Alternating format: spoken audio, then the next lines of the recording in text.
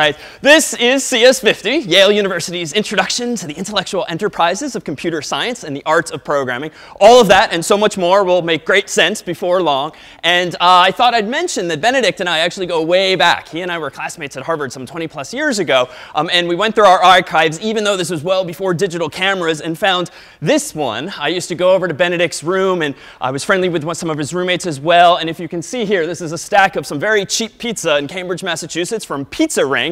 It was so amazing that they would give you 2 pies at once in the same box for like $8. And if we enhance here, this is our own Professor Brown.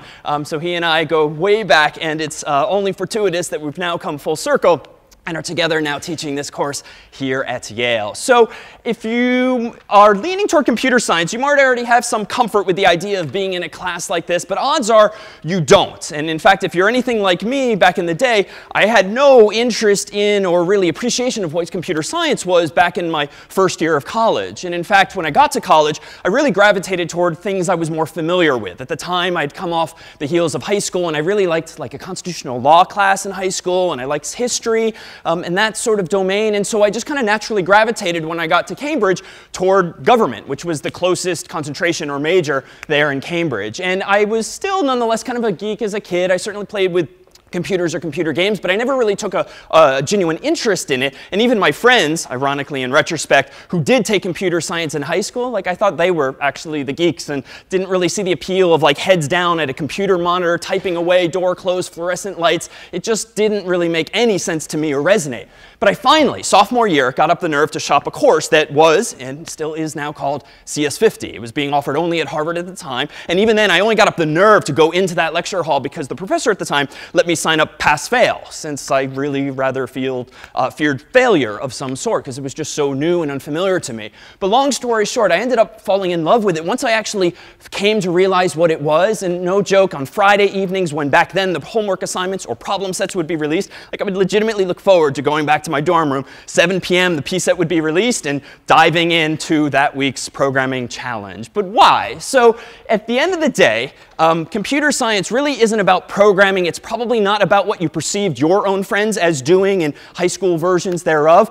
It really is about problem solving more generally. So if you're feeling at all uncomfortable with the idea of shopping or taking a class like this, realize that most of the people around you feel that same way. 2/3 of CS50 students each year have no prior CS experience. So even though on occasion it might sound like it, perhaps based on answers that others seem to be giving or facial expressions they might be having, it's really not actually the case. 2/3 of you are feeling as uncomfortable or less comfortable as I was back in the day. But the course itself, as you'll see in the syllabus, really focuses on students individually. There is no course-wide curve per se, but rather what's going to matter ultimately is not so much where you end up relative to your classmates at the end of this course, but where you end up relative to yourself as of today, and focusing on that delta and that sense of progression yourselves. So what then is computer science, right? I dare say we can simplify it as this, so problem solving. Well, what does it mean to solve a problem? And that domain itself doesn't have to be engineering, doesn't have to be science per se. Really, I dare say we can generalize problem solving to be a picture like this, right? There's some kind of input, the problem that you want to solve, and there's an output, hopefully the solution to that problem. And then between is the sort of proverbial black box, the sort of secret sauce that somehow takes that input and produces that output, and it's not yet apparent to us how it does that, but that's the goal ultimately of computer science and solving problems more generally. But to get to that point, I claim that we need to talk a little bit about what a computer scientist would call representation, like how you actually represent those inputs and those outputs. And odds are, even if you really aren't a computer person yourself, you probably know that computers only speak a certain language of sorts, an alphabet called binary, so binary, but probably fewer of you have an appreciation of what that actually means and how you get from zeros and ones to Google Documents and Facebook and Instagram and applications and all of the complexities that we use and carry around with us every day. But let's start with the simplest form of representation of information. Like if I were to start taking attendance in this room, I might old school style just take a piece of chalk or a pencil and just say, OK, 1, 2, 3, 4. And then I might get a little efficient and say 5, just to make obvious that it's a 5. but these are just hash marks on the screen. And of course, I don't have to do it in chalk. I can just do 1, 2, 3, 4, 5, and then count even higher if I use other digits as well. And digits is kind of a nice coincidence there, and we'll come back to that in just a moment. This system of using hash marks on the board or using your own human fingers is what's called unary. Uno implying 1, where the hash mark is either there or it's not. And so 1, 2, 3, 4, 5, it's like using sticks or fingers or hash marks. That's unary notation. There's only one letter in your alphabet, so to speak, and it happens to be a 1 or a hash mark or a finger, whatever the unit of measure happens to be. So you can get, though, from using that unary notation, of course, counting up even higher if we use more hash marks or more fingers. And we get to the more familiar system that we all use, which is called the decimal system. Dec meaning 10. And the only reason for that is because you've got 10 letters in your alphabet, so to speak, 0 through 9, 10 total digits. And these are the kinds of numbers that you and I use and sort of take for granted every day. But a bunch of you already know and realize that computers somehow only speak zeros and ones, and yet, my God, a computer, my phone, any number of electronic devices these days are so much more powerful, it would seem, than us humans. So how is it that using just zeros and ones, they can achieve that kind of complexity? Well, it turns out it's pretty much the same way we humans think. It's just we haven't thought this way explicitly for quite some time. For instance, on the screen here is what? Shout out the obvious. 123, right? But why is that? 123. Well, really, all that's on the screen is like 3 symbols. And frankly, if we rewound quite a few years in your development, it would look like just 3 cryptic symbols. But you and I ascribe meaning to these symbols now. But why? And from where does this meaning come? Well, if you roll back far enough in time, odds are you'll recall that when thinking about a number like a pattern like 1, 2, 3, we sort of instantly these days intuitively ascribe meaning. So this is the so-called ones column or ones place. This is the tens column or tens place. And this is the hundreds column or hundreds place. And so all of us rather instantaneously these days do the math 100 times 1 plus 10 times 2 plus 1 times 3, which is, of course, 100 plus 20 plus 3, which gets us back, to be fair, to the same symbols, but now they have meaning because we have imposed meaning based on the positions of those values and which symbols they are. So all of us do this every day anytime we stare at or use a number. Well, it turns out that computers are actually doing fundamentally the same thing. They just tend to do it using fewer letters in their alphabet. They don't have 2s and 3s, let alone 8s and 9s. They only have 0s and 1s. But it still works because instead of using these values, for instance, I can go ahead and use not 0 through 9, but just 0 as 1 as follows. Let me give myself sort of 3 placeholders again, 3 columns, if you will. But rather than call this 1, 10, 100, which if you think about it are powers of 10. 10 to the 0 is 1. 10 to the 1 is 10. 10 to the 2 is 100. We'll use powers of 2.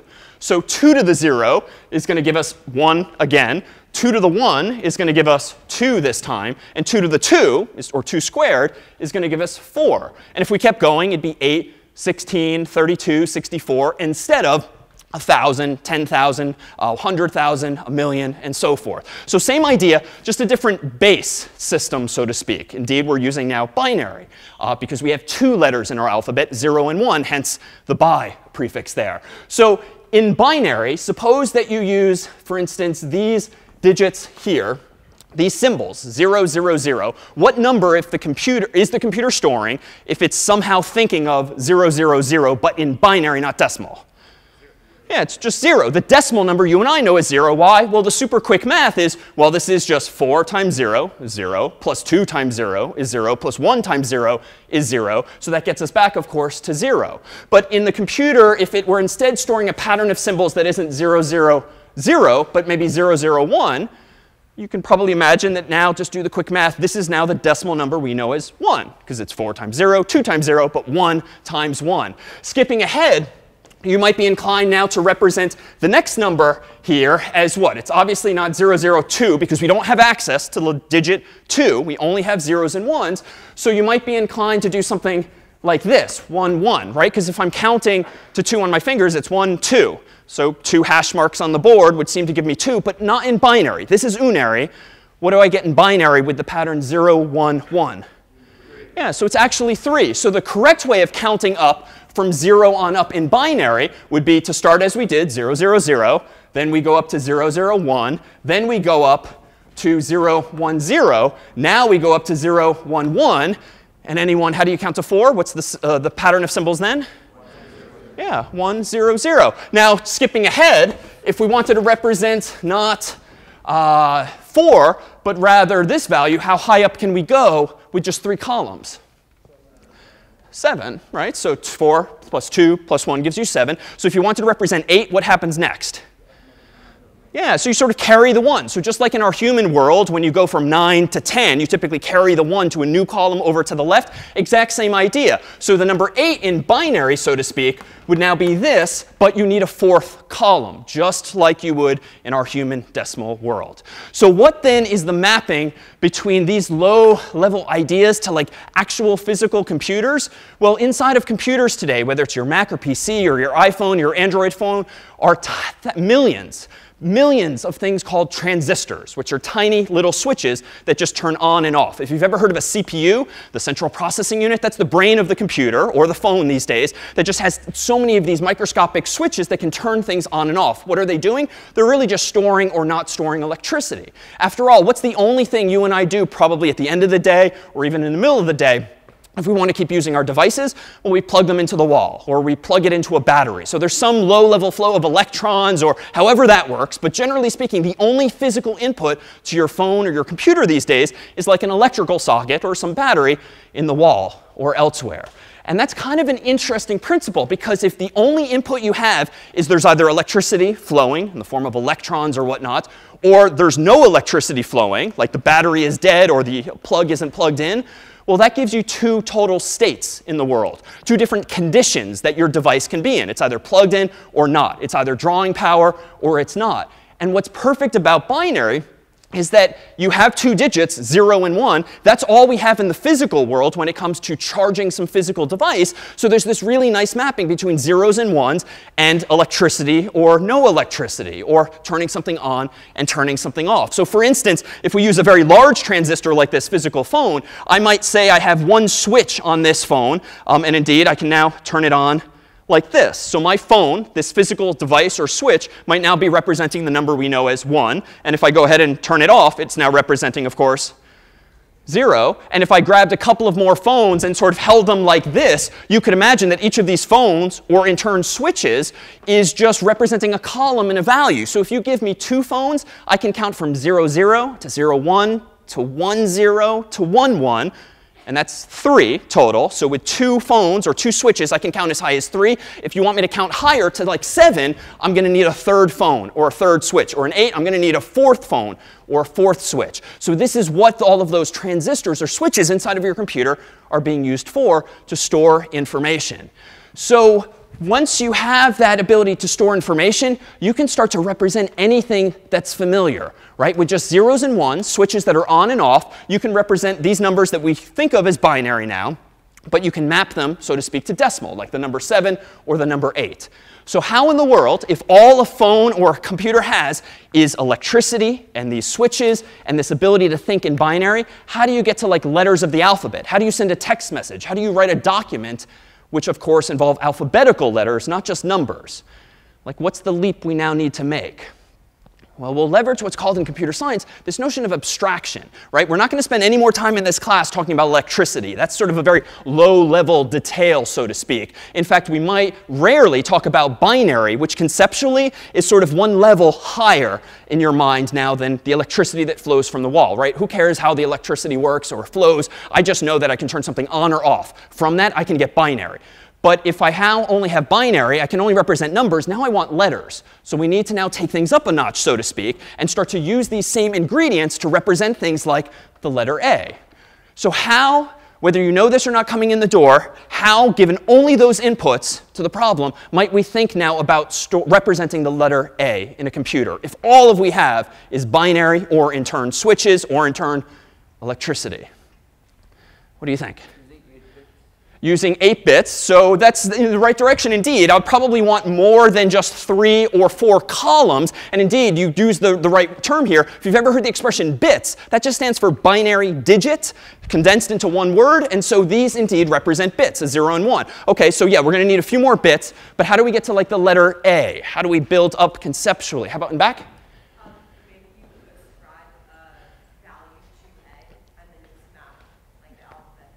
Yeah, I mean, that's literally all we can do. Is if all we have is the ability to store numbers, we humans just need to decide, you know what, in the context of a text message or the context of Google Docs or Microsoft Word, you know what, when you see a certain pattern of bits, don't display it as a number, display it as a letter instead. So we might go super simple and say A is 1, and B is 2, and C is 3, and so forth. Well, humans decided not to use quite that mapping years ago. It turns out that the capital letter A in your phone or computer is actually stored using the number 65 in decimal. So the pattern of bits that gives you the number 65 is what your phone or computer is storing if you want to represent the number 65. And humans came up with mappings for B and C and D and other letters as well, and they called this mapping ASCII, the American Standard Code for Information Interchange. Not interesting what the acronym stands for, but that it's indeed exactly as you described, a mapping between numbers and letters. So if we take this a little further, here's where the mapping goes thereafter. B is 66, it turns out. C is 67, and so forth. And so if right now you were to receive a message from a friend that happened to be implemented using zeros and ones, and those zeros and ones that you just received wirelessly somehow were representing the numbers, say, how about 72, 73, 33, what message did your friend just send you? If they sent you 72, 73, or 33. I think, hi, and then that's HI. What might the third one be? Yeah, you would only guess this unless you knew it coming in. It's indeed an exclamation point, because HI is 72, 73, exclamation point. If we actually looked beyond the dot, dot, dot on my slide, we would see that 33 is among those values. And indeed, that is how a computer represents an exclamation point. You receive, either via a wire from your desktop computer or wirelessly on your phone or laptop, a pattern of zeros and ones that represents the number 33 in this case. And underneath the hood, really then, is just some pattern of bits. It might be represented using light bulbs, sort of old school style. It might be represented using hash marks on the screen or zeros and ones that you might draw. We can all just agree that there's probably a way to represent zeros and ones by just turning things on and off. Now we can kind of think at a higher level of abstraction from the electricity down here, binary here, and now this thing called ASCII, which is sort of one level conceptually above it. And indeed, that's where we get this notion of abstraction. You have a low-level detail that frankly is not really all that interesting to a lot of us. Who cares how electricity works? Just care that it does work. But if you stipulate that it does, now you can represent decimal numbers, and then we can all agree to have some mapping as you propose to letters as well. So two fundamental ideas so far, representation and abstraction, that give us the more familiar. But what about any of the other symbols that we all use, right? American Standard Code for Information Interchange is itself a little biased toward American English. And indeed, that's what happened early on. There were only 128 and then eventually 256 possible characters that you could represent in a computer, which was generally biased to A's through Z, capital and uppercase, some numbers, and some punctuation as well. But there's a lot more symbols in other languages that aren't represented on a typical keyboard. For instance, any accented character in Asian languages having a whole symbology as well. There's a lot more characters in the world than 128 or 256 certainly. So how do we get there? Well, the world came up with, indeed, yet other characters that you're familiar with as well, not to mention all of these guys, which you probably use pretty incessantly these days. Those are just characters on the keyboard. They don't look like letters in any language. They look like little comical characters. These emoji are actually just a mapping from numbers to letters as well. And that is thanks to something called Unicode. So years after ASCII was decided by a whole bunch of folks decades ago, Unicode was developed to not use a total, as you proposed, 8 bits, but Unicode allows you to use maybe 16 bits or 24 bits or even 32 bits, which means the more columns you have, the way bigger numbers you can represent, because you keep having more and more and more columns or places. So Unicode allows you way more than the original value. So for instance, as of this year, we double checked, this is the most popular emoji still in use to this day. This is the face with tears of joy. They all have names as well. Anyone want to hazard a guess as to what number this is? It's not 65, it's not 66, not 72, 73, 33. We've seen those. 100 higher. 1,000 higher. So a billion's too high. It is 128,514. Completely arbitrary, but we humans, unbeknownst to us, have agreed that this number shall be displayed as a picture of a smiling face that's smiling so much that it has tears of joy in its eyes. And every other emoji you've ever sent similarly has a mapping as well. But if you really want to take the fun out of emojis, next time you send an emoji to a friend, this is literally what you're sending to your friend. Some esoteric pattern of zeros and ones that their phone is just displaying in a more interesting way, using a font of sorts to interpret those bits. All right, so that was a whirlwind tour so far from electricity on up to emojis. Any questions so far? Yeah?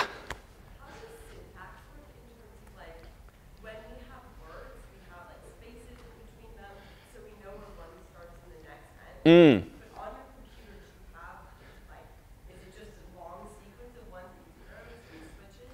How does the computer know when to stop? Really good question. So in simplest form, if you go way back into time when you had those old big monitors called CRT or cathode ray tubes, where you could actually see the dots composing the letters on the screen. If you have a childhood calculator, that's kind of similar. The little LEDs show you really the physical representation of those values. When you don't have fonts, everything is just fixed width. Like someone built a piece of hardware that will display the first character here, the next character here, and so forth. And typewriters in yesteryear did exactly that. There was no proportionality. There was no kerning, so to speak, between characters. But once you have fancier Macs and PCs and phones these days, were born the notion of fonts. And Apple, years ago, really spearheaded this especially. So there are other zeros and ones in any Word document or any Google document that you use that are storing other patterns of bits that essentially tell the Mac or PC or phone what font to use to display those characters. And these days, and we'll talk about this actually in just one moment, your screen is just this amazing canvas of like millions of dots called pixels. And these fonts can sort of use those pixels in different ways. And sometimes they'll be more squished, sometimes they'll be wider. But it's more zeros and ones. And humans just needed to decide at Apple and Microsoft and elsewhere what patterns of bits represent Times New Roman or Comic Sans or some other such fonts as well. All right, so suffice it to say that in a smiley face, like tears with face with tears of joy, there's a lot of yellow dots, or it would seem, or just yellow color. And indeed, that dot is generally known as a pixel. Well, a pixel is sort of another thing that, well, the computer's got to represent it somehow. After all, how does the computer know to show me yellow or green or blue or anything else? Well, it all reduces to pixels as well. You might have heard this acronym in some context in the past. RGB stands for... yeah, red, green, blue. And if you hadn't heard that before, that's no big deal. It just describes a common convention for computers to store any color of the rainbow. They break down every color you can think of into some amount of red, some amount of green, some amount of blue, that if you overlap those three shades, you get the color that you want, for instance, something like yellow. So for instance, if we consider this picture here, this is 3 pixels side by side, or really RGB, a triple, if you will, 3 different values of sorts. So red comes first, green comes second, and blue comes next. So really underneath the hood, suppose that your computer were storing the same numbers as before, 72, 73, 33, but now it's in the context of Photoshop or a browser or some program that's designed to show graphics and not text. Well, the computer will interpret potentially that same pattern of zeros and ones in just a different way. Rather than display them as text, like hi, H-I exclamation point, it'll display it as the combination of these 3 colors. So you'll take some amount of red, some amount of green, some amount of blue, and it looks like a good amount of red, a good amount of green, and less blue, just based on those numbers, 72, 73, and then less, 33. And if you actually combine those with each other, what you'll ultimately get is, if we merge them together, that same shade of yellow. Now, so let me stipulate for the moment that each of those values of red and green and blue, by human convention, tend to use 8 bits. So with 8 bits, anyone want to guess how high you can count if you have 8 columns on the board? Yeah, you have to do some quick math, but if you literally are 1, 2, 3, 4, 5, 6, 7, 8, this is the 1's place, this is the 2's place, the 4's place, and so forth. If you do out that math, you can count as high as 255 using 8 total bits or 8 total columns. This is a very common unit of measure, and it's one of those things eventually that'll just become second nature because it's used in so many places. And indeed, it's used in colors. The computers of today typically use 8 bits, 8 zeros and ones, to represent how much red you want for every dot on the screen. 8 more bits to represent how much green you want on the screen. 8 more bits to represent how much blue. So they spend 24 bits total to represent how much red, how much green, how much blue each dot on your screen should be, and then display the resulting value as it might be here with this yellow dot.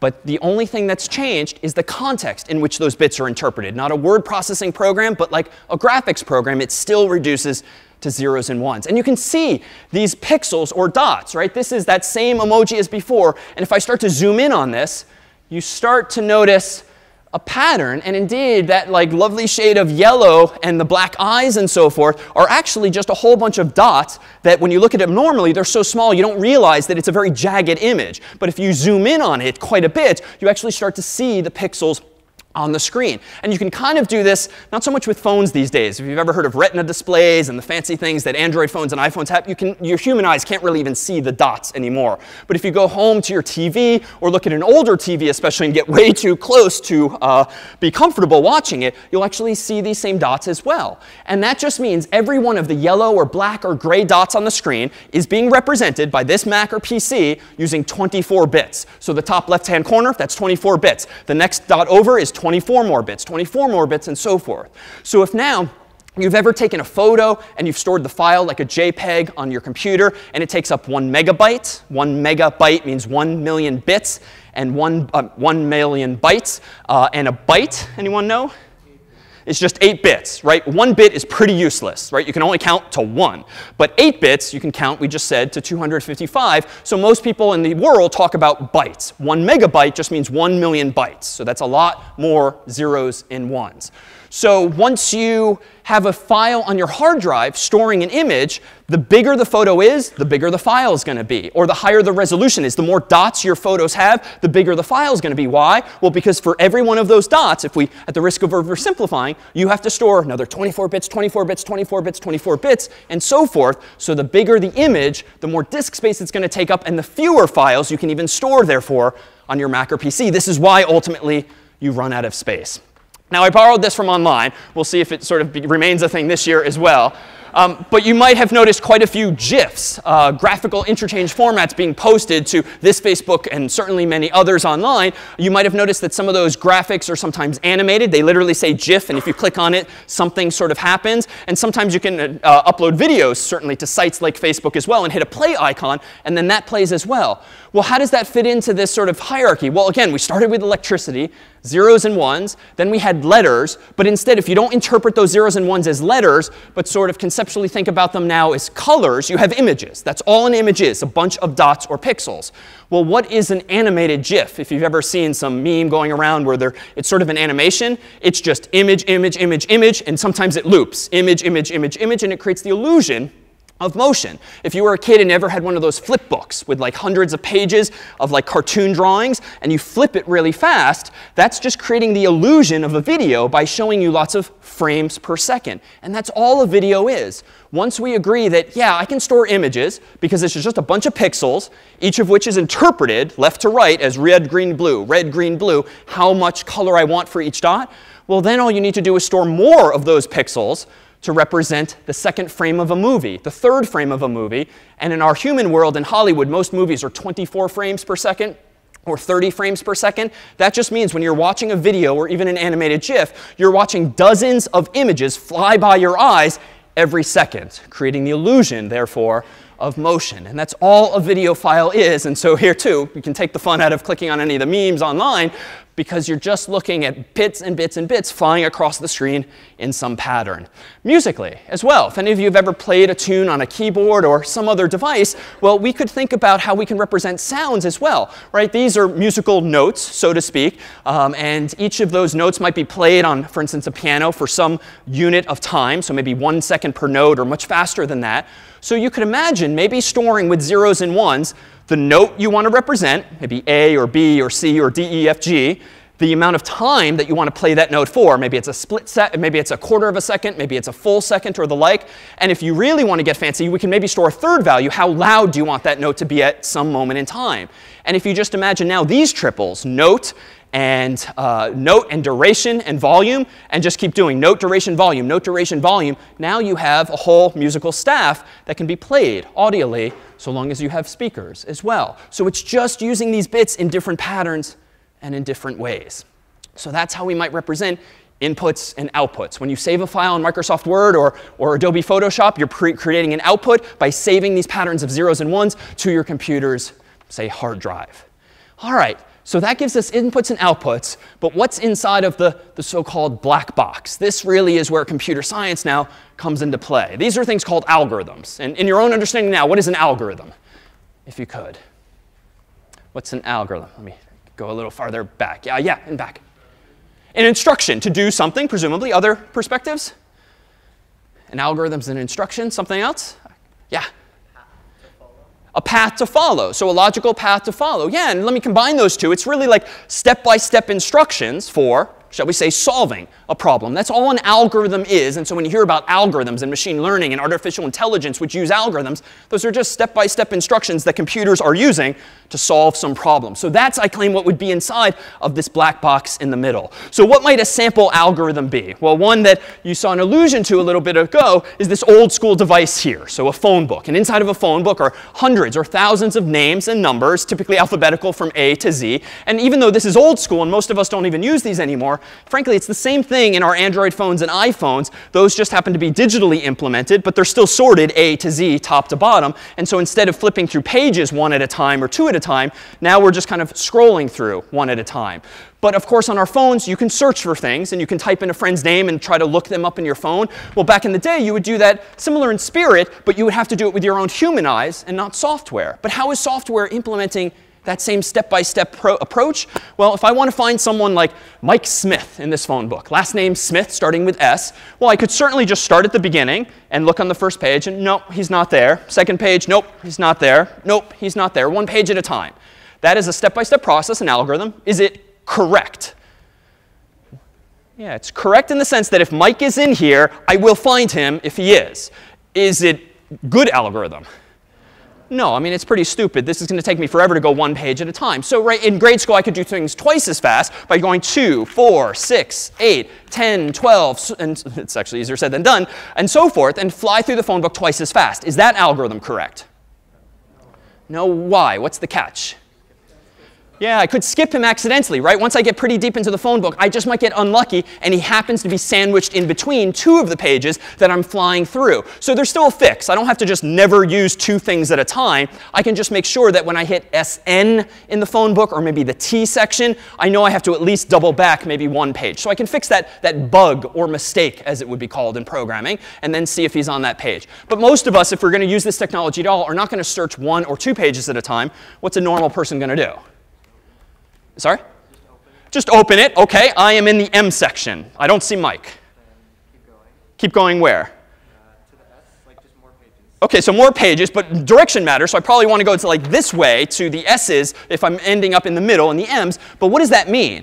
It means that I know Mike is not in any of this half of the phone book. So both figuratively and literally, we can tear the problem in half. Tear the problem in half, and now I'm left not with 1 byte or 2 bytes out of the problem as my first algorithm's involved. Now I've taken like 500 bytes out of the problem all at once, but they're not incorrect, right? I know Mike, as you say, is not there because he's toward the S's. All right, what do I do now? I open it up. All right, slightly too far. I'm in the T section now. What do I obviously do next?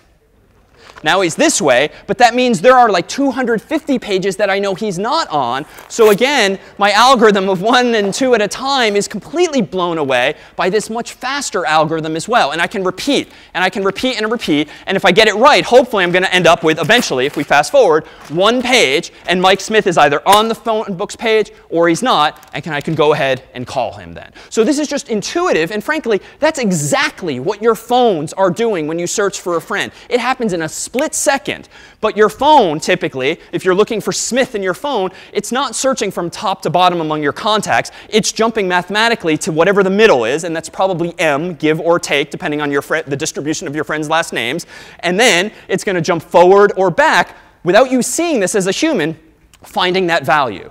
And what's the takeaway there? Well, just how much more efficient was this? Well, the first algorithm, how many steps might it take me in a 1,000-page phone book to find Mike Smith? Yeah, I don't know, like 700, 800, something like that, like hundreds of pages. All right, what about the twosies approach? 2 pages at a time. Like 350, 400 pages, right? Half as many pages because I'm flying through twice as fast. How many times is it going to take me to look for Mike Smith using the third algorithm where I kept dividing the problem in half and dividing and conquering, if you will? And it started with 1,000 pages. 3, more than 3, unless I get lucky. It's closer to 8, 9, 10, right? Because 1,000 can you be in half is 500, then 250, then 125, then I have to round, and then I keep going. But I can do that 10-ish times, depending on the precise number of pages. 9 or 10 times will get me to one final page. So that means I started with 1,000 pages at first. I can, in 10 steps, your phone can, in 10 steps, find that friend in the phone book if they are actually there. The first 2 algorithms would have taken 700 steps, 350 steps, or at worst, the whole phone book if I just keep going and don't find him. The algorithm that we had more intuitively is indeed the same. And without getting too mathematical, we can actually appreciate this even graphically. So if here's sort of a very simple chart, on the x-axis or horizontal is the size of the problem, like how many pages are in your phone book. The vertical axis on the left is how much time does it take you to solve the problem. Seconds, page turns, whatever your unit of measure is. Well, the first algorithm I can draw like this. It's a straight line. The slope has a 1-to-1 ratio, because if Verizon or the phone company next year adds 1 more page to the phone book, that might push Mike 1 more page forward. So that might take me 1 more unit of time to find him. So a 1/1 slope. The second algorithm is also a straight line. It's just lower than the red line, because for any given number of pages on the x-axis, wherever I want to put my hand, I'm going to hit the yellow line at some point, and that's how many page turns or seconds it takes. But if I go higher up, twice as high up, then I'll see how much time the first algorithm took, the red line, because it's working half as fast.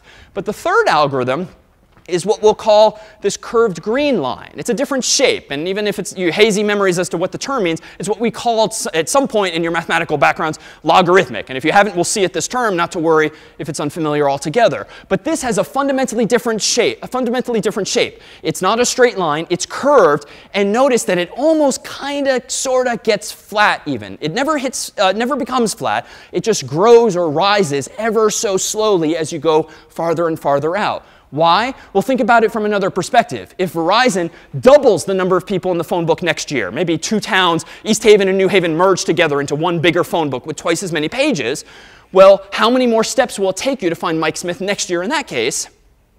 Like 1 more step. Like that's a really powerful idea. Just to go up 1 second or 1 page turn on the vertical axis, you have to go way, way out on the x-axis, which again represents the number of pages. And that's a powerful algorithm. And what I claim is that even if you're feeling uneasy with the idea of computer science, let alone programming, a lot of the ideas we're going to explore this semester really are as familiar as that. And it's really just a process of translating those ideas and that human intuition you already have into what we'll call code. And what a perfect then setup to actually introduce some code, but not in a specific programming language. So we'll begin with this, pseudocode. So pseudocode is not a formal language. There's no one way to write it, and every one of us on the staff might write the following algorithm in a slightly different way. You just use English-like syntax and grammar, or whatever your spoken language is, to convey your ideas. So for instance, to implement that algorithm that I ended on, finding Mike Smith, by dividing and conquering again and again, how would I express that a little more methodically in such a way that another person or ultimately a computer could understand? Well, I might jot down that step 1 is just pick up the phone book. That's where I began. Step 2 would be open to the middle of the phone book. You know, give or take. I can be a little sloppy about it even if I want in the human world, and it'll average out in the end. Step 3, look at the names, looking for Mike Smith on the current page. It's the M section, so I already know he's not going to be there. So then I have to ask myself a question, though. If Smith is among the names, what do I probably want to do? Call him or do something with that information. So I'll indent that underneath to make clear that there's cause and effect here. If step 4 is true, then I should do step 5. That's all the indentation means. But if Mike is not on the page I'm looking at, which he's not going to be if it's the M section, then I might ask, well, else if Smith is earlier in the book to the left, then what do I want to do? Well, as you proposed, go to the left of the book, and in this case, open to middle of left of book. And if I then don't find that he's earlier in the book, but rather, then I have to go back to line 3. Why? Well, let's be clear. If on line 6, Smith is earlier in the book, he's to the left. Based on where I'm in the book, what do I want to do? I want to open to the middle of the left half of the book and then go back to step 3, because the next step should be look at the names if I've just jumped elsewhere in the book. And I can repeat the same process again and again without writing this down to be 20 or 30 or 40 lines. I can reuse some of my own syntax to be more efficient. But if Mike is later in the book, I instead want to open to the middle of the right half of the book and then, again, go back to step 3, because I want to see if he's on now that page to the right. Now, I'm not quite done. Mike's either there, or he's to the left, or to the right, or there's one fourth case, so to speak. He's not there, and I should consider this. So if I want to make sure, I should say else, if he doesn't fall into any of those 3 scenarios, I should just quit. And if we fast forward a bit, among the delights in any programming class ultimately is your first of many bugs or mistakes that you might make. And you've seen bugs before in the world of Macs and PCs and even phones. If you've ever seen an annoying little spinning beach ball on Mac OS, or you've seen the little hourglass thing spin endlessly on Windows, or if your iPhone or Android phone just freezes altogether, very likely the human who wrote the code that your phone or laptop are running at that moment just didn't anticipate some 4th or some 5th possible scenario, and therefore there was no line of code that the computer could use to handle that scenario, so it just crashes or spins forever or reboots or does something unexpected. So even something like this, if you left out this condition, you might be looking for Mike endlessly spinning beach ball if you never actually tell yourself to quit or to exit. So we'll see more evidence of that before long. But let's apply some now programming terms to these ideas here. So highlighted in yellow now are henceforth what we're going to call functions. These are just actions or verbs that tell the computer or the human or the robot what to do in pseudocode here. So those are all verbs or actions. Here, we have what we're going to call conditions or branches. These are like decision points or metaphorical forks in the road. You're either going to go this way or that way, just like in the phone book, or maybe a 3rd or 4th direction as well. But how do you decide what road to go down logically? These are a little more fancily called Boolean expressions, after a mathematician named Boole in yesteryear. And a Boolean expression is just a question that has a yes/no answer or a true/false answer, or, if you will, a 1-0 answer. We could reduce that to bits as well. Lastly, we'll have these things highlighted here, which we're going to call loops. And going back to line 3 is indeed inducing this kind of idea. Go back and do something again, such that you're in some kind of cycle, or as we'll say, a loop. And those are 4 of the ideas in programming that we'll see now in actual code, and 4 of the ideas that will persist throughout the whole semester. These relatively simple building blocks that you and I use every day, either intuitively or maybe even on paper, are just ways of breaking down problems into step-by-step instructions, or, again, algorithms. But we're going to add a few things to the list in just a moment. Things called variables, which you might recall from algebra or math more generally. Things called threads, which are a little more specific to computing. And events, which we'll see especially later in the semester. But we're going to do this as playfully as we can by way of this character here named Scratch. And odds are some of you probably used in high school, middle school, grade school.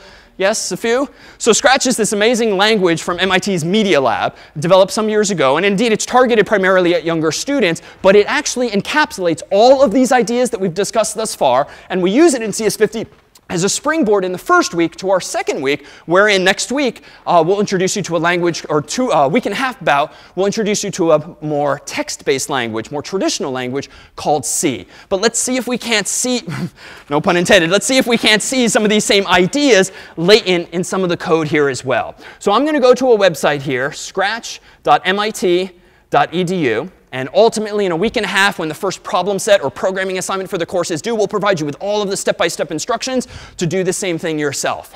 The first thing you can do, as you'll see in the homework, is to create something in Scratch. And you'll be prompted first to create a username and password so that you have somewhere to save your file. But I'm just going to do my things here on the fly. And by default, we'll see an environment that looks like this. And I'm going to go ahead and dismiss the default tutorial just to give a definition of what's here on the screen. So on the left-hand side here is a whole bunch of seeming puzzle pieces, little colorful blocks that in just a moment I'm going to drag and drop and interlock them like an actual puzzle.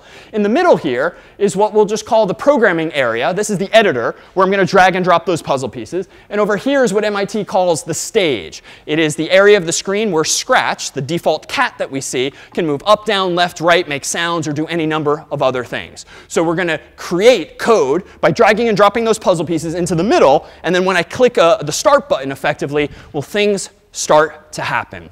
So perhaps the very first thing or simplest thing I can do with Scratch is this. Notice how on the left-hand side here, there's these colorful categories that just group different ideas into different types of puzzle pieces or blocks. The first one up here under events is where I want to begin. The event, the act of clicking a start button on a phone or a laptop is what a computer scientist calls an event. It's something that happens that the computer can listen for. And we'll see now that there's this little green flag, like in a game, that when clicked over here at top right, will just start the code running based on whatever I've typed. Now, the only thing I want to do is make Scratch look a little different. And if I scroll over to looks over here in purple, there's a whole bunch of puzzle pieces, one of which is just say hello by default. So I'm going to go ahead and drag and drop that puzzle piece next. And notice that as I get close to an existing puzzle piece, they're sort of magnetic and they want to interlock. So if I just let go, they now snap together. And one of the very first programs written years ago historically had just this phrase here, hello world. Some of the very first few words ever spoken in a computer program. So we'll repeat that legacy here. So I now have a program. It's super simple. It's only got 2 puzzle pieces. But how do I go ahead and play it? Well, the code is telling me what to do. When the green flag is clicked, go ahead and say hello world. So that is a program, right? There's no text, there's no C++, there's no Java, there's no Swift or any languages that you might generally have heard of thus far. Scratch itself is a language that happens to be graphical, but it has these same ideas that we'll see in fancier forms soon. In fact, what has just happened? Let me go back for just a moment here over to where we began. And you'll recall we had this definition of problem solving. Inputs passed into algorithms, which yield outputs. Well, let me propose that we consider the input in this particular program just to be this, hello world, the words I happen to type into that little ovular box. Then the algorithm is just to say something. Like that is the code that's taking as input those words. And what is the output going to be? Well, hopefully, if the code works, it's going to make the cat say with a little speech bubble, hello world. That's the output. So this super simple program already fits into this paradigm. Well, what if I want to do something a little more interesting? Let me go over here now, and let me go ahead and let's see. What else can I have Scratch do for me here? It looks like there's a whole bunch of movement that I can do. It looks like there's a whole bunch of looks I can give him with saying something. Looks like there's sound capability. Let me scroll down here to sensing, for instance. Oh, no, this one's interesting. Ask what's your name and wait. So I can maybe make this program more interactive so that I have to do something beyond just click a green flag. Well, let me go ahead and get rid of this for just a moment. And to get rid of a block, you can just take it to the left and let go, and it disappears. Let me drag this one in here, and I'm fine with that. Ask what's your name and wait. And notice over here, this puzzle piece is a little special. It comes with a sort of special dependent piece, the answer that the human has typed into their keyboard. So how do I go ahead and use this? Well, let me go back to looks up here. Let me go ahead and say something for 2 seconds. And what do I want to say here? Let me go ahead and say hello, comma. And then let me go back to sensing to get this thing. Oh, no, sorry. Let me go ahead and get one more puzzle piece. Say something else for 2 seconds. But notice this. I don't have to say anything there per se. I can instead go to this answer. And even though it doesn't quite look like it'll fit, these blocks will grow to fill. And indeed, it feels like it's magnetic. Now I can say hello, comma, and then say so-and-so's name. So let's try this. Let me go ahead now and click the red stop sign. Now the green flag. What's your name? I'll go ahead and type in David and hit enter. Hello, comma, David. I mean, kind of underwhelming and kind of stupid aesthetically. Why? Like, what rubs you the wrong way? It's like 2 seconds. Hello, David. Like, I just want to see it all in one breath, if you will. But I can't type in words and then drag that puzzle piece there because it's going to overwrite or fill the white oval. So what can I do? Well, if you start to poke around, and this is a lot of what programming is initially, just reading the documentation or Googling for definitions of functions that exist you haven't heard of yet, or just skimming a list like this, well, I'm going to go down here and scroll further. Well, this is a little weird for a default example, join apple and banana, but those are just sample words that you can plug in. So you know what I'm going to do? I'm going to grab this answer, and I'm going to get rid of the second say block, because I really just want one thing to happen. And you know what? I'm going to change apple to hello, comma. And I'm going to change banana to answer. And joining is going to do what's more fancily called a concatenate, combine two things left and right. And then let me go ahead and drag this. It's going to magnetically snap into place. And now I think we have the right idea. What's your name? Let me try it again. David. Hello, comma, David. But notice how we're sort of building up almost vertically on the program by nesting and kind of stacking these puzzle pieces. But that's OK. And notice here what's happening. So this puzzle piece here, ask, is somehow asking the user for input and then returning it in some sense, handing it back in a variable, as we'll call it, called answer. So in computer science and programming, we don't call variables x, y, z typically. We give them actual names that are more descriptive, like answer. So here is a variable storing an answer, and we can now use that here. Well, what is join? Join is another function, an action or verb that's going to join two inputs together and create one new output, like hello, comma, David. That output can become some other function's input, hence the stacking that I'm doing. So hello, comma, David is what's actually passed into the say function. And that's why I see my name ultimately printed. So if we break this down into the same paradigm as before, if we start with problem solving as before, the input initially to the ask block is what's your name, and the algorithm in question is, of course, ask. The output of that is whatever the human's answer was, stored in this thing called a variable, just by scratch for me automatically. Well, then, if I consider the second line of code, there's two inputs, and that's OK. You don't have to pass in just one input. You can pass in 0 or 1 or 2 or more. Hello, comma, and answer are my two inputs to this process. The algorithm now is going to be that join function.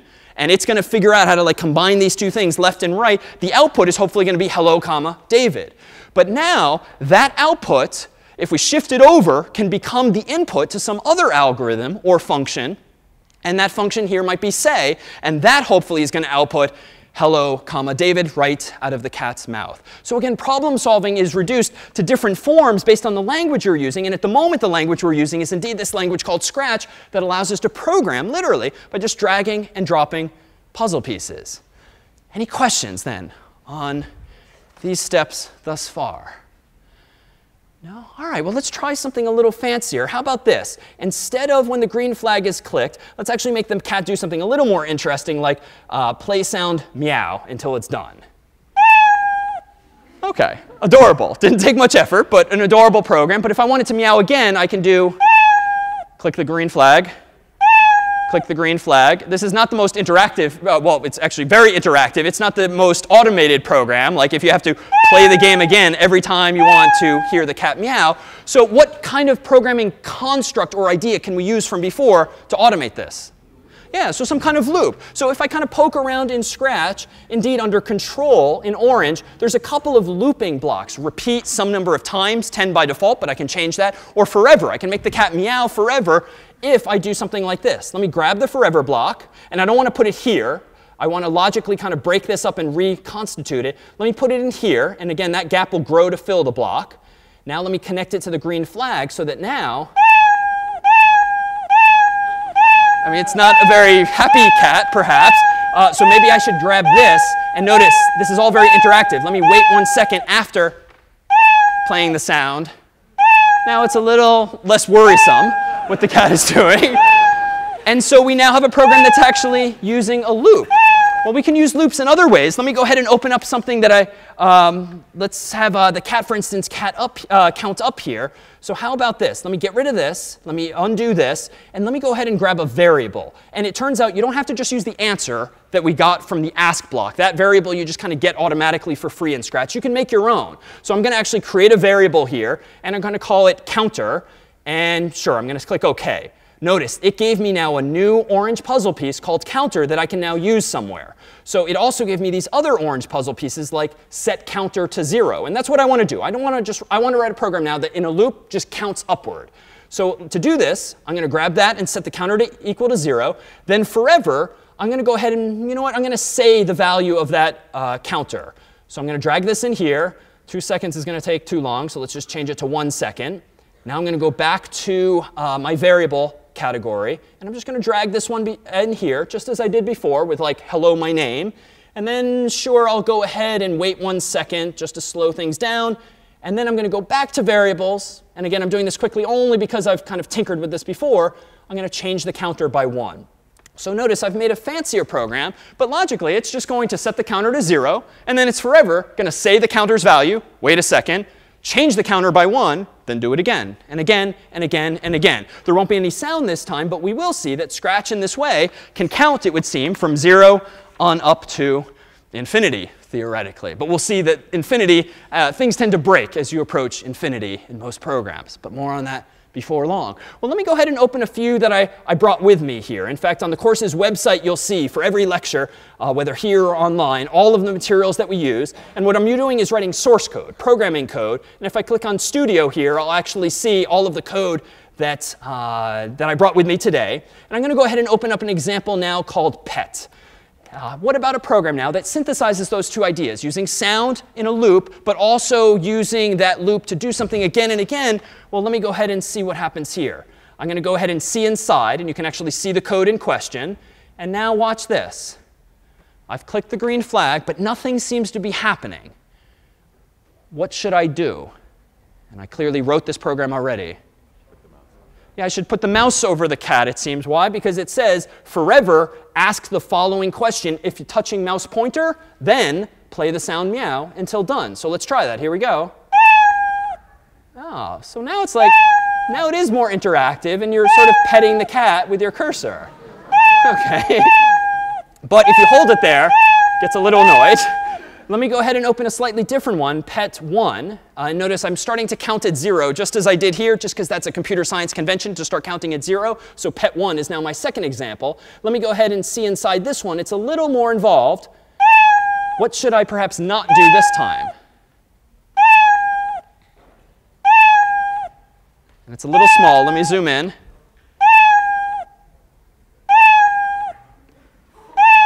All right, so now logically, it seems clear that I shouldn't, for instance, do that. So don't pet the cat in that particular case. But again, notice all we're doing, even though the programs are getting a little more fancy and a little more involved, I'm just composing more advanced algorithms using all of these individual building blocks. We can make a really adorable cat, for instance, do this. Let me go ahead and repeat the following forever.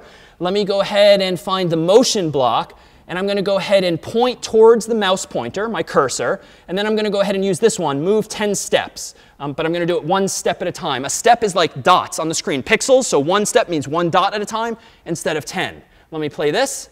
And now we have sort of a cat that follows me. But I'm much faster than him. And so I could, for instance, stop this, have him work faster, and do 10 times as many things. And now he'll actually follow my cursor until he gets there. And now this is kind of a bug or my mistake, right? Like he's apparently going just past my cursor, so then he's doubling back, but then he's gone just too far, so he's doubling back. So this is a bug, and it's because I'm taking 10 steps at a time. It's kind of jumping over my cursor in this case here. Well, let's go ahead and make something a little more involved. Let me go ahead and open this one, bounce 0. So I'm going to go ahead and open this one just as you can do later. Bounce 0 takes that same idea, but automates it this time. So this is kind of interesting because it's now responding to its environment. And if I zoom in there, notice that it's still the same movement idea, but it's not following my cursor. But it is asking the question, if you're touching the edge, a Boolean expression, turn yourself around 180 degrees. Now we can do something kind of interesting there. Notice that in Scratch, and now this has less academic value, has this ability to play with sounds. And if I go in here, for instance, and add sound, whoops, not search for sound, and I go ahead and record sound and allow my microphone to be used, again, ouch. OK, that's what the word ouch looks like, apparently, in a computer. And now let me go ahead and go back to code. And now if I go to sound, you'll see play sound meow until done. That's fine. But what I actually want to do is play sound recording 1. That was the default name I just gave it. So now, ouch. Ouch. Ouch. OK, so we can do even more than that there. But you know what? This looks a little silly. So you know, sound aside, ouch. He's not really walking. Ouch, right? He's not really walking. He's just kind of sliding across the screen. But you know what? What is just walking? Well, walking is really just animation. And if this is what the cat looks like by default, what if I use some graphic artistry and just kind of give him another look, another costume, as Scratch calls it? And now I'm in slides. I'm just going to go back and forth, left and right. First, second, first, second. And if I do this, you know, now it kind of looks like he's walking. This is like a really bad flip book. Like you have every page, he just moves like halfway toward his step. But that's really all animation is tricking our human eyes into thinking that something's happening in real time when really you're just seeing photographs fly by your eyes. But I can go ahead and do this. So in fact, if I go into bounce 1, I did this in advance already here. And this one's just a little fancier, such that now he's really moving, right? And if you really want to see it, we can move just 5 steps at a time. Actually, let's do whoops, not 51. 1 step at a time. And he's moving slower, but now it's changing costume a little too fast. So it's only once we kind of find the sweet spot, maybe 50 steps. OK, now a little too fast. But this is all animation is. Whether you're doing it in software or manually or flipbook style, you just have this ability to create now the notion of motion. But there's some other features too. We've seen variables, as I mentioned before. But it turns out we can take advantage of fancier techniques in programming as well, like in this sea lion here. So this one's interesting because this is the first Scratch program for which I kind of have to scroll to see 2 different algorithms, both of which are going to run when the green flag is clicked. And we won't get into the weeds of the code. All the code is online. And for the first problem set, you'll be able to take a closer look. But notice what happens with this program. He just barks endlessly in a loop because, notice this, there's this forever block down here. This is annoying. And if you can read the code, how can I stop him from barking? Yeah, there seems to be the space bar. If key space is pressed, set a variable called muted to true, or rather, check if muted is true, and if so, change it to false, else set it to true. So if I hit the space bar, now he stops. But I haven't stopped the program. If I hit the space bar again, he's still going. But what I'm doing is I'm changing a variable called muted to true or false, to 1 or 0. And then up above in my code, I'm actually checking here.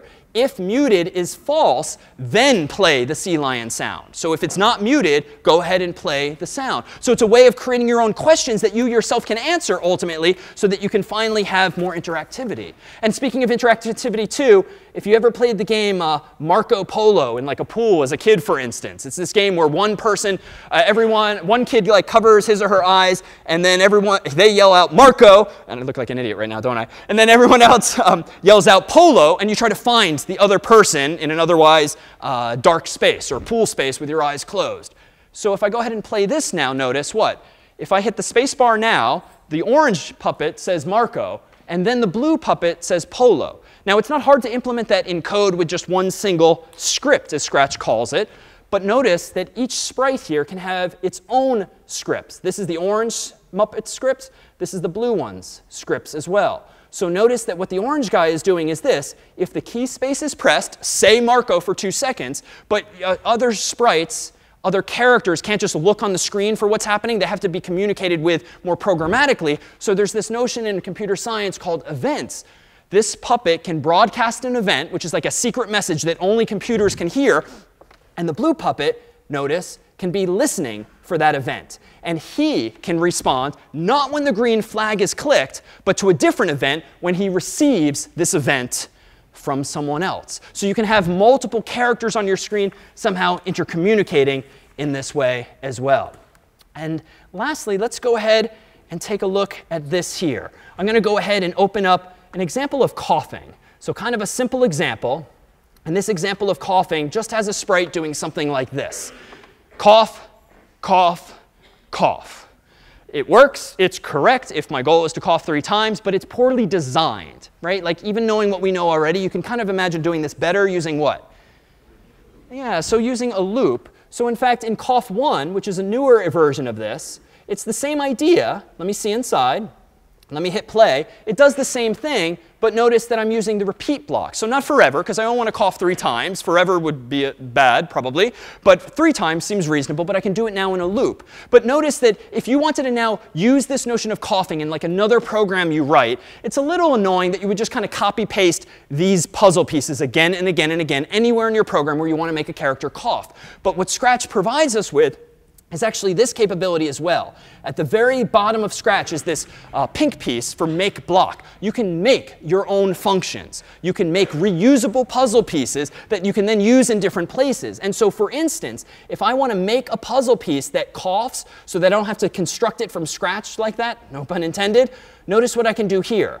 I can literally in Scratch, and this may be something you use for your own problem set, define a new pink piece called cough, or whatever you want, attach some puzzle pieces below it, like say cough for a second, then wait for 1 second, and then you can use that puzzle piece in your own code, sort of out of sight, out of mind. Now I can program like this. So a moment ago, there was like 5 or 6 puzzle pieces. Now it's been whittled down to 3 by making my own puzzle piece cough that takes its own input and produces its own output. And suffice it to say, you can have your own functions, your own pink puzzle pieces that take 1 input or 2 inputs, not just 0 inputs in this case. And it's a way of modularizing your code ultimately and making it ever more usable.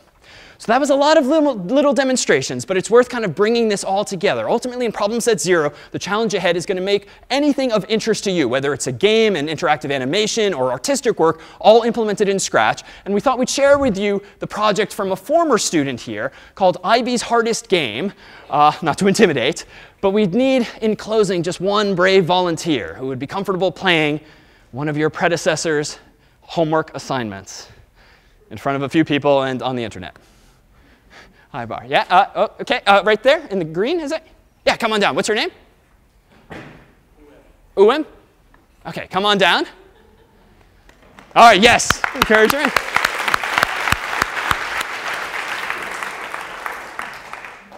OK.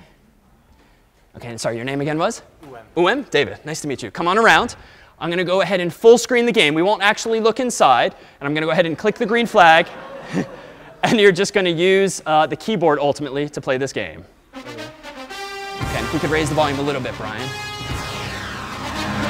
All right. All you. You can't touch this. You can't touch this. Let me move this cursor over. All right. So you'll notice now, I'll explain the pedagogy, ultimately, of what you're now doing here. So what is the Yale symbol? Now it's wearing a costume that's not a cat. It's instead the Y, Yale logo. There's a second sprite, MC Hammer at the end, who's the one he's trying to touch with the other sprite. There's now 2 more crimson sprites, Harvard logos, each of which has its own puzzle pieces, all operating when the green flag started. Very good. OK.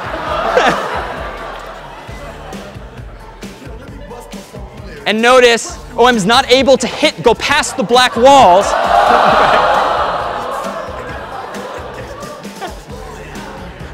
OK, here comes MIT.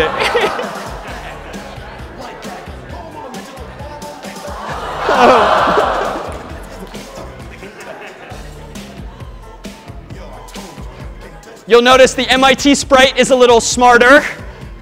Artificial intelligence, if you will. Nice. OK. The walls are now gone, so there's no if touching edge, then bounce anymore. Nice.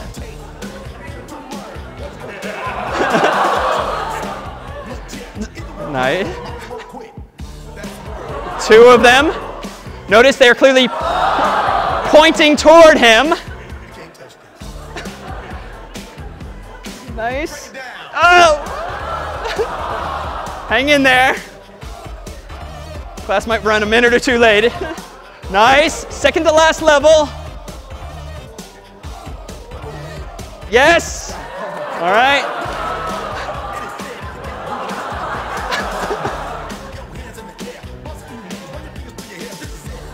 Whoa. Dartmouth got you. Hang in there. A few more lives. Oh, hang in there.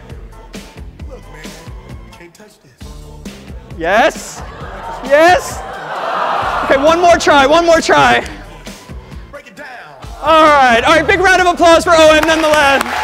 There you go. Thank you.